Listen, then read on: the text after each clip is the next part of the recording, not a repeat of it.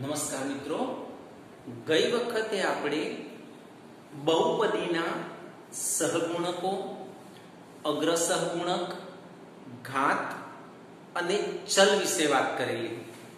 તમે બરાબર ધ્યાનથી જોયો છો મિત્રો. તો અહીંયા એક ઉદાહરણ છે આપણી સામે. px બરાબર x3 - 7x વર્ગ પ્લસ 9x - 5. ફક્ત બહુપદીની વાત કરું છું હું મિત્રો. તો એની ઘાત કેટલી એવો આપણને પ્રશ્ન પૂછવામાં આવે તો આપણે બધી ઘાત જોઈ લેવાની. 3 ઘાત, 2 ઘાત, 1 ઘાત, 0 ઘાત. મતલબ આ બહુપદીની ઘાત કહેવાય 3. સહગુણકો કયા? તો અહીંયા 1 - 7, 9 - 5. અગ્ર સહગુણક કયો? તો સૌથી મોટી ઘાત એનો સહગુણક અહીંયા 1 છે, તો આનો અગ્ર સહગુણક 1 કહેવાય. ચલ કયો છે? તો x. હવે મિત્રો આપણે આગળ વાત કરીએ બહુપદીઓના પ્રકાર. તો બહુપદીઓના આપણે 5 પ્રકાર પાડીશું. એક શૂન્ય બહુપદી. શૂન્ય બહુપદી એટલે શૂન્ય છે. px બરાબર 0 શૂન્ય બહુપદી કહેવાય. બસ સિમ્પલ. બીજો પ્રકાર છે અચલ બહુપદી. તો અચલ બહુપદી એટલે જેની અંદર ચલ ના હોય, ચલ સિવાય કોઈ પણ સંખ્યા હોય. દાખલા તરીકે px બરાબર -5. ધન હોય, ઋણ હોય, પૂર્ણાંક હોય, અપૂર્ણાંક હોય, વર્ગમૂળ વાળી હોય, ઘનમૂળ વાળી હોય, કોઈ પણ સંખ્યા હોય પણ ચલ ના હોવો જોઈએ. અહીંયા 5 સાથે કોઈ x, y, t એવો કોઈ ચલ ના હોય એટલે એને કહેવાય અચલ બહુપદી. શૂન્ય સિવાયની કોઈ પણ સંખ્યા લખેલી હોય એટલે એને અચલ બહુપદી કહેવાય. તો px બરાબર -5 ફક્ત આ એકલી જ અચલ બહુપદી નથી. તમને જે મન ફાવે ઉદાહરણ આપી શકાય. કોઈ કે px બરાબર 3 તોય કશો વાંધો નહીં. કોઈ કે px બરાબર 3/7 ચાલી જાય. કોઈ કે px બરાબર વર્ગમૂળમાં 15. બધી અચલ બહુપદીઓ છે જેમાં ચલ ના હોય, અચલ બહુપદી. એક ઘાત જેને આપણે સુરેખ બહુપદી પણ કહીશું. એટલે એમાં ચલની એક ઘાત હોવી જોઈએ, મતલબ x ની એક ઘાત હોવી જોઈએ. એકથી વધારે ઘાત ના હોવી જોઈએ. દાખલા તરીકે px બરાબર 3x + 7. તો અહીંયા x ઉપર એક ઘાત છે. x ઉપર ઘાત નથી, મતલબ એક ઘાત છે. તો આને કહેવાય સુરેખ બહુપદી અથવા એક ઘાત બહુપદી. તમે આવું પણ લખી શકો કે px બરાબર 7x. બાજુમાં આવું બીજું પદ લખવું એવું જરૂરી નથી. આપણે તો એક જ વાત જોવાની કે x ની ઘાત 1 હોવી જોઈએ, 1 થી વધારે હોવી જોઈએ નહીં, બસ. દ્વિઘાત બહુપદી જેને વર્ગાત્મક બહુપદી પણ કહેવાય. તો એમાં x ની ઘાત 2 હોવી જોઈએ, 2 થી વધારે હોવી જોઈએ નહીં. દાખલા તરીકે px બરાબર 5x ની 2 ઘાત -3x + 9. તો અહીંયા x ની મોટામાં મોટી ઘાત 2 છે એટલે એને દ્વિઘાત બહુપદી કહેવાય અથવા વર્ગાત્મક બહુપદી કહેવાય. હવે વર્ગવાળું પદ આવી જાય એટલે એ વર્ગાત્મક બહુપદી થઈ ગઈ. પછી આ પાછળનો બે પદો હોય કે ના હોય કશો ફેર ના પડે. એટલે કોઈ આવું પણ લખી શકે px બરાબર 3x ની 2 ઘાત તો પણ ચાલે. કોઈ 3x ની 2 ઘાત પાછળ લખે કે ભાઈ -4 તો પણ વાંધો નહીં.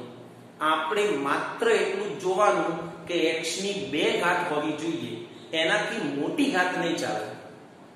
તો દ્વિઘાત બહુપદી એટલે 2 ઘાત વાળું પદ આવવું જોઈએ, એનાથી મોટું પદ ના આવવું જોઈએ. ત્રિઘાત એને કહેવાય ઘનાત્મક બહુપદી. તો હવે મિત્રો તમે સમજી ગયા છો કે એમાં 3 ઘાત વાળું પદ આવવું જોઈએ. 3 ઘાત વાળું પદ.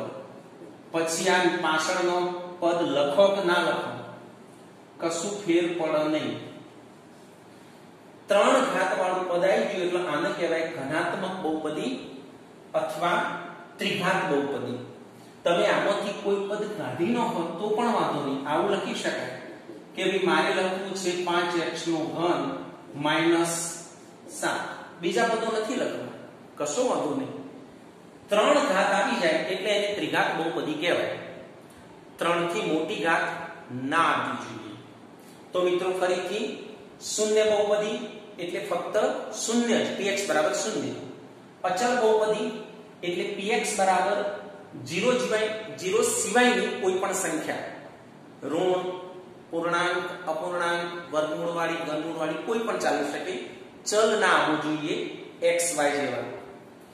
એક ઘાત અથવા સુરેખ બહુપદી એટલે ચલ જે છે x આપણો એની એક જ ઘાત હોવી જોઈએ, એકથી મોટી ઘાત ના હોવી જોઈએ. દ્વિઘાતમાં 2 ઘાતથી મોટી ઘાત ના હોવી જોઈએ. ત્રિઘાતમાં 3 ઘાતથી મોટી ઘાત ના હોવી જોઈએ. હવે આપણે બહુપદીની અંદર કોઈ અજ્ઞાત આગળ આપણે એની કિંમત શોધવાની વાત કરીએ. જુઓ મિત્રો,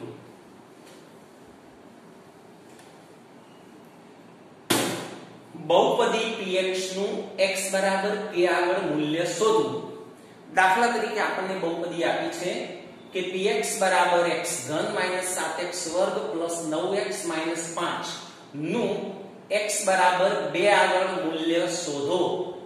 સ્વાભાવિક છે, આપણને લખીને જ આપ્યું છે કે x બરાબર 2 આગળ મૂલ્ય શોધો. તો અહીંયા જ્યાં x દેખાતો હોય ત્યાં 2 મૂકી દેવાના, કશું જ કરવાનું નથી. આ રકમ એવી રીતે પણ આવી શકે કે બહુપદી px બરાબર x ઘન 7x વર્ગ 9x 5 હોય તો p2 નું મૂલ્ય શોધો. એટલે અહીંયા કૌંસમાં x ની જગ્યાએ 2 લખ્યા છે, તો આપણે આ રકમની અંદર x ની જગ્યાએ 2 લખી દેવાનું. આ બંને એક્ઝામ્પલ સેમ જ છે. અહીંયા સ્પષ્ટ કહ્યું છે કે x બરાબર 2 મૂકજો. અહીંયા પણ p2 લખ્યું છે એટલે x બરાબર 2 જ મૂકવાના. ગણતરી જુઓ મિત્રો, સૌથી પહેલા અહીં કરીને રકમ લખી દેવાની કે અહીં px બરાબર x નો ઘન 7x વર્ગ 9x 5. આપણને કહ્યું છે કે x બરાબર 2. અહીંયા પણ કહ્યું છે કે p2 મતલબ x ની જગ્યાએ 2 મૂકી દેવાનું. માટેની નિશાની કરવાની, જો x દેખાય ત્યાં 2 મૂકવાના. અહીંયા x ની જગ્યાએ 2 ઉપર ઘન, અહીંયા x ની જગ્યાએ 2 ઉપર વર્ગ, અહીંયા પણ x ની જગ્યાએ 2. બીજું બધું એમના એમ લખવાનું, ખાલી x ની જગ્યાએ 2 મૂકી દેવાનું. હવે અહીંયા 2 નો ઘન, 2 નો ઘન એટલે 2 તરી 6 નહીં કરવાનું, બગડો 3 વખત કરવાનો. 2 ગુણ્યા 2 ગુણ્યા 2 3 વખત એટલે 8 આવશે. ધ્યાન રાખજો મિત્રો, 2 નો ઘન એટલે 2 ગુણ્યા 2 ગુણ્યા 2 3 વખત એટલે 8. પછી અહીંયા 2 નો વર્ગ છે એટલે 2 ગુણ્યા 2 2 વખત એટલે 4. અહીંયા તો 2 ઉપર ઘાત દેખાતી નથી એટલે એક ઘાત કહેવાય. 9 ગુણ્યા 2 18 5. પછી અહીંયા ગુણાકાર કરવાનો, 7 ચોક 28 પ્લસ 18 5. હવે જે ધન સંખ્યાઓ દેખાય એનો પહેલા સરવાળો કરવાનો, પછી ઋણનો સરવાળો કરીને બાજુમાં લખવાનો. તો આમાં ધન સંખ્યાઓ કઈ છે? 8 ધન છે, 18 ધન છે. તો 8 અને 18 નો પહેલા સરવાળો કરી દેવાનો. 8 અને 18 એટલે 26. હવે જે ઋણ સંખ્યાઓ દેખાતી હોય એ ઋણ સંખ્યાઓ ભેગી કરવાની. 28 અને 5, 28 અને 5. તો 28 અને 5 33. ઋણ છે એટલે ઋણ નિશાની કરવાની. હવે આપણે ભણેલા છીએ કે એક ધન અને એક ઋણ હોય તો બાદબાકી થાય. એક ધન છે એક ઋણ છે તો બાદબાકી થશે. તો 33 માંથી આપણે 26 બાદ કરીએ, 7 આવશે. મોટી સંખ્યા આગળ જે નિશાની હોય એ નિશાની મૂકવી પડે એટલે જવાબ આવી -7. યાદ રાખજો મિત્રો, નિશાનીઓમાં ખાસ ધ્યાન રાખવું. 2 નો ઘન એટલે 8, પછી આ 7 દુ 14 ના કરી દેતા. પહેલા વર્ગ હોય કે ઘન હોય, જે ઘાત હોય એ ઘાત પ્રમાણે પહેલા સાદું રૂપ આપવું પડે. એટલે પહેલા 2 નો વર્ગ 4, પછી 9 દુ 18 અને 5 એમના એમ 8 7 ચોક 28, 18 અને -5.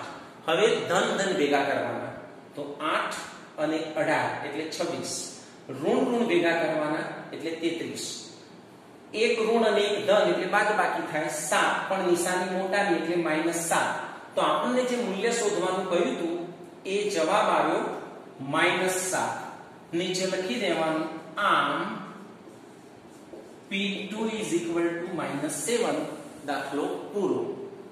મિત્રો, મારે તમને એક વાત કહેવી છે કે જો તમને ઘડિયા આવડતા છે તો સાદુરૂપમાં મુશ્કેલીઓ નહીં પડે. તો 25 સુધી ઘડિયા તૈયાર કરી રાખજો. આખા ગણિતમાં ક્યાંય મુશ્કેલી નહીં પડે. તમને જે ગૃહ કાર્ય આપવામાં આવે, WhatsApp ઉપર મોકલવામાં આવશે, એ કરી અને મને મોકલાવજો. Thank you.